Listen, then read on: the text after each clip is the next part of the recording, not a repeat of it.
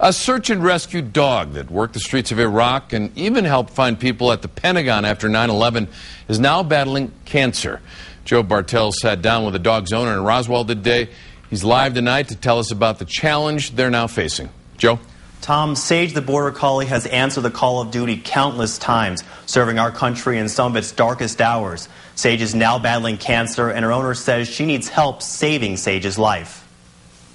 You couldn't tell by looking at her, but 10-year-old Sage has done some incredible things. She just was always, from the very beginning, so willing to do anything. Her job was to be a disaster dog. After 9/11, Sage helped rescuers pull bodies from underneath the rubble at the Pentagon. For her service, Sage is able to participate in a health screening each year as part of a 9/11 canine study. This year, doctors found something. The radiologist detected a tumor down deep between her lungs, and that's how we found out about it. I guess you could say that 9/11 saved her life. Diane Wetzel and her dog have been on countless missions, even helping to find missing soldiers in Iraq. And come back in off foot patrol, and everybody would be tired, but this little dog could bring a smile to any soldier's face.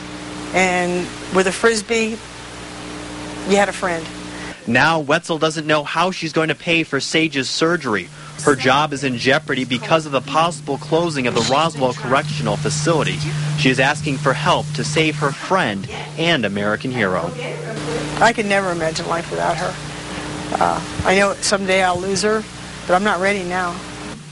Sage's treatment could be as much as $6,000. Friends have set up an account at Pioneer Bank in Roswell for anyone who can help with expenses. Reporting live in Roswell, Joe Bartels, Eyewitness News 4.